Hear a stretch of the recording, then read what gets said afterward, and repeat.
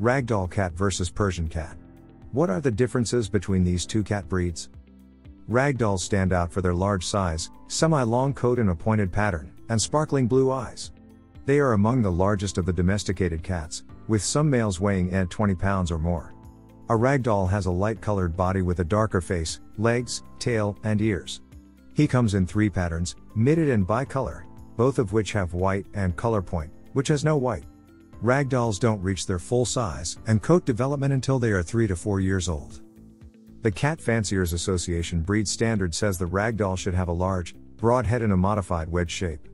All sides of the head should be of equal length and the muzzle should be gently rounded. The eyes are described as vivid blue ovals.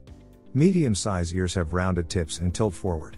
Supporting the head is a heavy, strong neck, which segues into a large and long body that is broad, solid, and heavy-boned.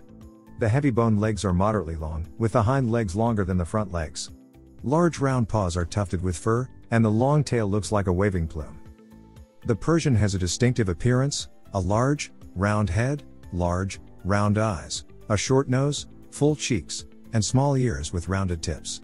The head is supported by a short, thick neck and a deceptively sturdy, muscular body, a type known as cobby. A Persian's legs are short, thick, and strong with large, round, firm paws.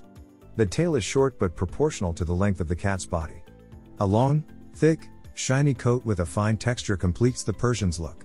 It's long all over the body and includes an immense ruff around the neck, a deep frill between the front legs, long ear and toe tufts, and a full brush, or tail. Ragdolls are notable for collapsing into the arms of anyone who holds them, even if they are cradled on their back. They love their people, greeting them at the door, following them around the house, and leaping into a lap or snuggling in bed whenever given the chance. They often learn to come when called or to retrieve toys that are thrown for them. The word most often used to describe them is docile, but that doesn't mean they are inactive. They like to play with toys and enter into any family activities. With positive reinforcement in the form of praise and food rewards when they do something you like, ragdolls learn quickly and can pick up tricks as well as good behaviors such as using a scratching post.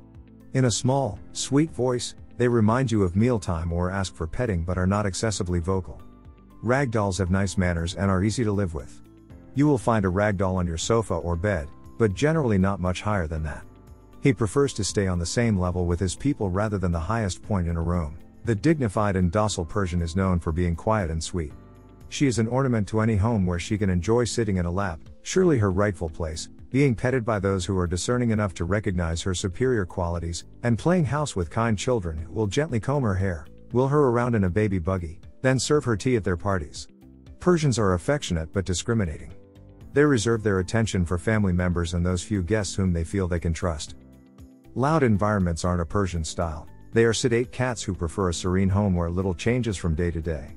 With large, expressive eyes and a voice that has been described as soft, pleasant, and musical, Persians let their simple needs be known: regular meals, a little playtime with a catnip mouse or feather teaser, and lots of love, which they return tenfold. This is one cat who is unlikely to climb up your curtains, jump on your kitchen counters, or perch on top of your refrigerator. She is perfectly happy to rule her domain from the floor or more accessible pieces of furniture. When you are at work or are busy around the house, the Persian is content to adorn a chair, sofa, or bed until you are free to admire her and give her the attention she willingly receives but never demands. Hello. This video is sponsored by BMX Pets. Are you looking for high-quality cat collars at an affordable cost? Check out bmxpets.com. Use coupon code KittenLife to get 20% off. A ragdoll's moderately long fur has a little undercoat, which means it is less likely to mat and shed, but that doesn't mean the cats need no grooming. Comb it twice a week with a stainless steel comb to remove dead hair that can cause tangles. Be sure to comb the fur on the legs thoroughly, especially where the leg meets the body, where mats are most likely to occur. A rubber curry brush will smooth the fur after you comb it and remove any remaining loose hairs. If you are gentle and don't pull their hair, ragdolls will love the attention they receive from you during grooming time. Note that seasonal changes, as well as hormonal fluctuations in unaltered cats, can affect the length of the coat. The coat will be at its peak in winter. Ragdolls that have been spayed or neutered will usually have a lush coat year-round because they lack the hormonal fluctuations that occur in unaltered cats. Check the tail for bits of poop stuck to the fur and clean it off with a baby wipe. Bathe a ragdoll as needed, which can range from every few weeks to every few months. If his coat feels greasy or his fur looks stringy, he needs a bath. Ragdolls usually go through several growth spurts as they mature. These can continue off and on until the cat is 4 years old. Don't be deceived by the pat of fat on the belly, which is a trait of the breed. Until you are sure they have reached their mature size, make sure they always have plenty of food available to fuel their growth. The most important thing to understand about caring for a Persian is the need for daily grooming. That long, beautiful coat doesn't stay clean and tangle-free on its own. It must be gently but thoroughly combed and brushed every day, and regular bathing, at least once a month, is a good idea. Brush the teeth to prevent periodontal disease. Daily dental hygiene is best, but weekly brushing is better than nothing. Trim the nails every couple of weeks. Wipe the corners of the eyes with a soft, damp cloth to remove any discharge. Use a separate area of the cloth for each eye so you don't run the risk of spreading any infection. Check the ears weekly. If they look dirty, wipe them out with a cotton ball or soft damp cloth moistened with a 50-50 mixture of cider vinegar and warm water. Avoid using cotton swabs, which can damage the interior of the ear. Keep their litter box spotlessly clean. Cats are very particular about bathroom hygiene, and a clean litter box will help to keep the coat clean as well. Speaking of litter boxes, a large cat like the Ragdoll needs a box that is supersized to ensure that he has plenty of room to turn around and squat.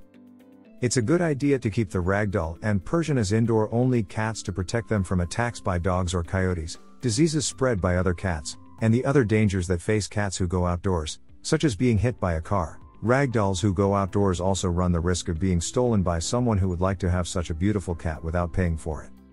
The laid-back Ragdoll is perfectly suited to family life. He rarely extends his claws when playing, and he usually doesn't mind playing dress-up, riding in a baby buggy, or being a guest at a tea party. Because of their large size, males are an especially good choice for families with children. Always supervise young children to make sure they don't torment the cat. And with a cat this size, it's essential to teach children how to support the cat, with one arm beneath the front legs and one beneath the hind legs. Never hold a Ragdoll with the hind end hanging down. He is happy to live with other cats and cat-friendly dogs, too, thanks to his amiable disposition. Introduce pets slowly and in controlled circumstances to ensure that they learn to get along together. Persians aren't the best choice for a house full of boisterous children and dogs, but they have no objection to being the object of a gentle child's attention or to rubbing along with a friendly dog who doesn't chase them or otherwise cause them anxiety.